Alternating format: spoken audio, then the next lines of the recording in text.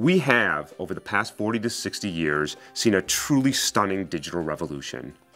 Computers today are faster, they are cheaper, they are smaller, and they are more ubiquitous than anyone could have ever imagined. This spectacular technology has allowed us to make groundbreaking advances in nearly every scientific field, a few of which I've described here. That's been the past 40 years. So where are we going? What's the future going to look like? Well, I have no idea. But what I do know is that many are questioning for how long this trend of faster, cheaper, smaller, more ubiquitous computers can continue, and it's a good question. Because in fact, engineers are beginning to hit certain physical limits in terms of the number of transistors that they can squeeze onto a computer circuit. Many believe that if we're to keep up with the exponential growth of the past few decades, we are going to need a fundamental paradigm shift. And to this end, quantum computing holds some exciting potential promise. The language of today's computers is ones and zeros. A transistor, the building block of a computer circuit, represents a 1 or a 0 as the presence or absence of charge. In a quantum computer, a 1 or a 0 is represented as a spin of a particle. It's either a spin up or a spin down.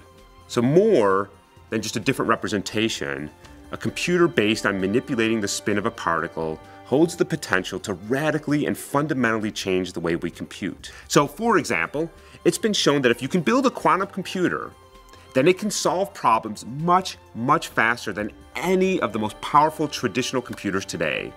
So in this graph, I'm showing you the amount of time it takes to evaluate a portion of the algorithm needed to sequence the human genome. The upper line shows the amount of time it takes for a classic computer, and the lower line is how long it takes on a quantum computer. And as you can see, a quantum computer would allow you to solve problems that today are simply impossible to solve, even with the fastest computer. Now, with its newfound power, a quantum computer also has the dark side, which is that it could break virtually all existing encryption algorithms that are used to secure our computers in online commerce. So there are potentially serious consequences to this type of technology that we're going to have to consider. Nanotechnology builds and controls devices on an atomic and molecular scale. These devices are on the scale of 10 to the minus 9 meters. And to give you a sense for this, a strand of hair is on the order of 10 to the minus 5 meters, 4 orders of magnitude larger than nano devices. These devices will fundamentally alter the scale at which computing can operate, and therefore holds great promise for advances in many areas. And lastly, there have recently been very exciting advances in the technology that can deliver power wirelessly.